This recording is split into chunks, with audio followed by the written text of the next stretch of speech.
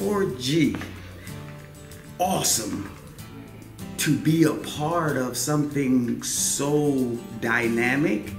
I've been around the church for a very long time, but never in my ministry years have I ever been asked to participate in something as wonderful as I thought this was. When Pastor first brought it to the church, I was like, all right, I trust you. I've seen enough, you know, in this church to say, okay, if he thinks it's a good idea, it's a good idea.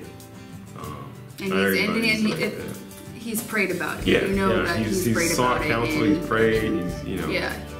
They did their due diligence with it, and I just think that, you know, you gotta trust, you gotta have faith in God. At the end of the day, it's not just people. You really can't trust people, but you gotta trust that God is moving in this church and that people are following his leadership.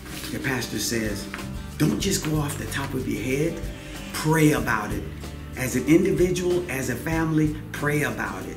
You know, at the beginning, we had those cards and stuff, and so I calculated out, you know, an amount that I wanted to give, and I broke it down, you know, with the math per month. But I don't know, it's just, we prayed about it. My parents were part of it as well. I don't know, it was a little easier because I was living at home.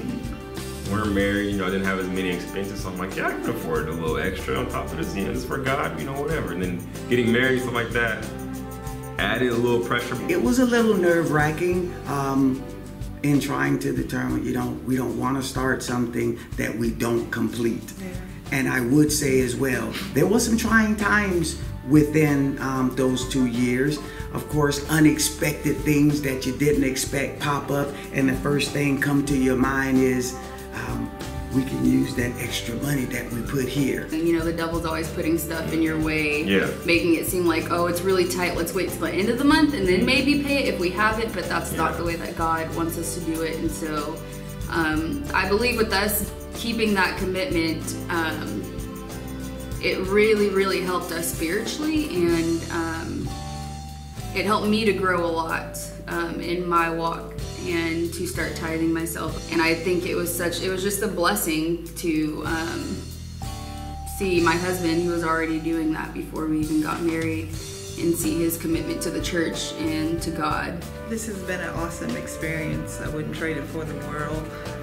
We are so blessed again to be a part of this and to pass it on to our kids. I think we are, my husband takes the sermon from Sunday and passes it to our kids, which are in different states. So this was just one more thing we can pass on to them. And they actually got it. You know, sometimes your kids don't listen, but they got it. They understand that you have to sacrifice to get what you really want in life, and what you really want is to be a child of God. It was a good feeling knowing that, like, I play a little part on that thermometer. All you have to do is take the first step and let God take the second, third to the 100th step. That's our thing. Just trust God and it'll be okay.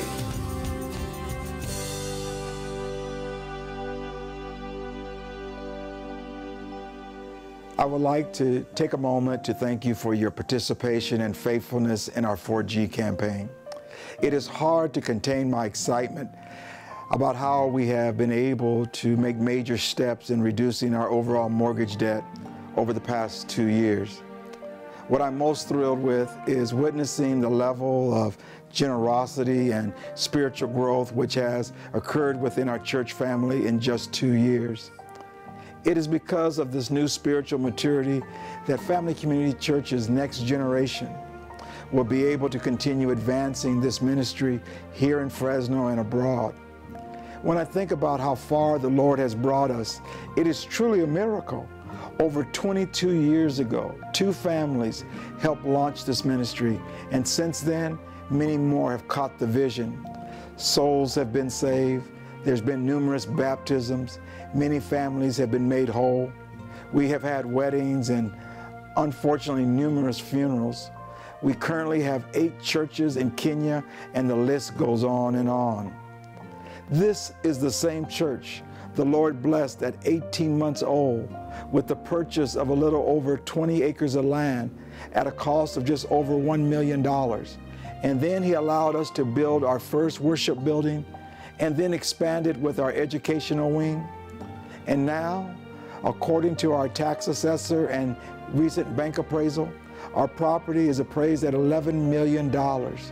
This church has and is being blessed. What does this mean? We're not waiting on God to bless us in order to build His sanctuary on the corner of Chestnut and Nees. No, no, no. God is waiting on us to grow to the point of need of a larger sanctuary. The equity for the new sanctuary is already there, waiting on us. Wow. Now, generationally speaking, my heart was filled with immense joy while watching our church's 2017 high school graduation ceremony. I remember speaking with many of the parents before those young people were even born. I was even more honored to marry some of their parents, to see them graduating and how they have spiritually matured into beautiful Christian adults. All of that just flooded my heart with uncontrollable emotions, realizing our vision will continue through them. Family Community Church, we need to know today that we are leaving a rich legacy. And when I think about that, I'm reminded of Habakkuk chapter 2, where it states, "Write the vision and make it plain on tablets, that he may run who reads it. For the vision is yet for an appointed time, but at the end it will speak, and it will not lie. Though it tarry, wait for it, because it will surely come. It will not tarry. Behold the proud, his soul is not upright in him, but the just shall live by his faith." Family Community Church, if we remain resolute and faithful to the journey and the challenges the Lord has set before us, we will see our vision come to pass. It is sheer joy serving with you in God's kingdom. Thank you for that privilege, and may God bless you.